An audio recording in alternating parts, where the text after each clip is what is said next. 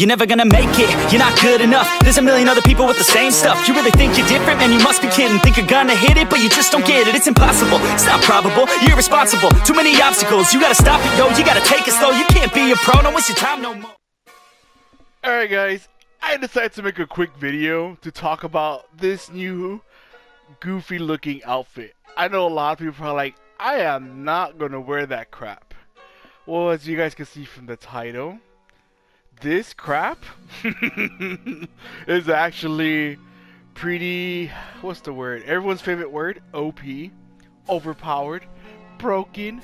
Yeah, apparently, I don't know if you guys know this, but if you go into the Tencent shop, they added an update of all the new clothes. Every time the mentor is going to be dropping, first off they give us the character to use, the mentor himself. And then the following day, you can use all the jutsus on your character, the outfits, the hair, and so on.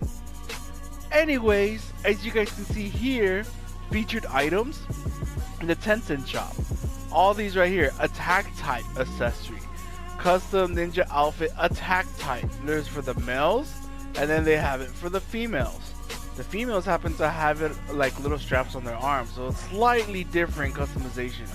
With that, the socks, little things here and there. I don't understand why, but alright, whatever, it is what it is.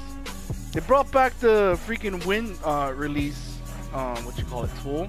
A lot of people don't like it. You just gotta learn how to work with it, the mechanics, because the tracking on that is actually pretty crazy. But yeah guys, there's a few other outfits in here. They don't have any special effects except for the attack type that I'm wearing, the most broken one. I was really hoping to give us a new weapon, a new ninja tool, instead of giving us the old ones. If they give us the old ones, they should have gave us a new one as well to try to grind for. Anyways, that's where you get the item, and it's a luck of the draw. When you're pulling out the scrolls, you just gotta hope you get it. I think you have to blow maybe 500 scrolls, and maybe you'd be lucky to get one of these parts. For those who are wondering, it's a full set. It's nothing different. It's not split up.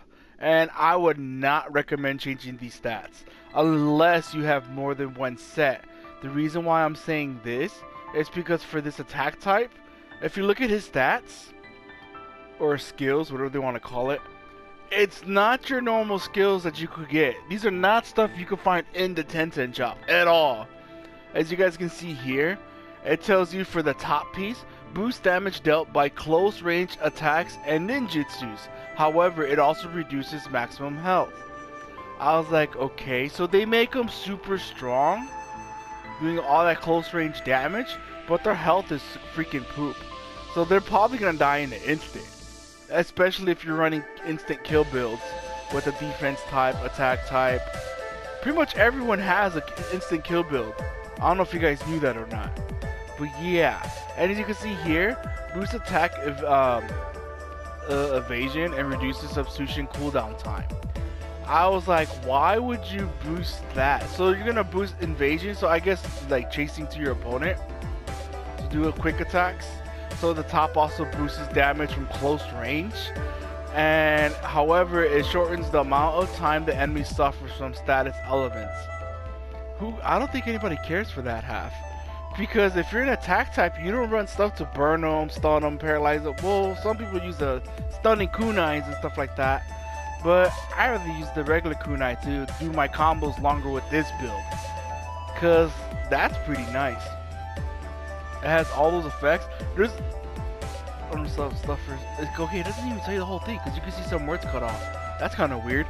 But yeah. Boosting the attack evasion and reduce substitution cooldown time for an attacker? It's freaking nice, especially since an attacker could actually run the freaking, what you call it, if I can find it real quick, the shotgun, because that also copies and acts like a substitution as well. So there's probably gonna be something glitchy with that. I wouldn't doubt it, or people could probably do it way too often, way too fast. And not only that, the little goofy accessory, this one right here, the horns, they look, honestly I like the way they look. But what sucks is these outfits and accessories are only meant for an attack type. That's why everything else is shaded in dark.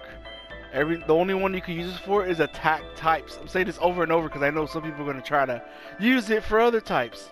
And as you guys can see, for the horns, boost damage dealt to enemies when your combo reaches 10 hits or higher.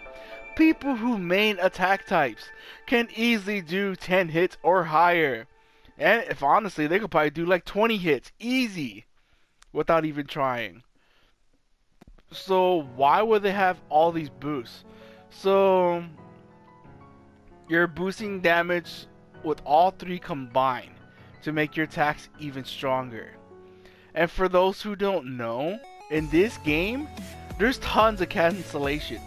Some cancellations are way better than others. And to me, one of the popular top ones to me is Asuma's Ninja Knuckle Knives.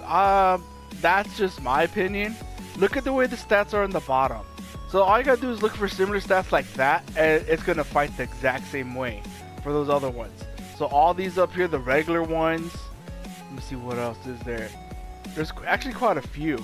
The claws can honestly kind of work too with the little infinite loops, but people like being flashy with the jabbing. So even the boxing gloves happens to have like a little jab. But yeah, guys, this build is gonna be way too broken. The only thing is, I think the reason why they made it where your health is lower is the fact that you can kill people too damn quick. Too easy. I was like, alright, whatever. Some people might want to change the stats on here, but like I said, if you change the stats, you're not going to get them back.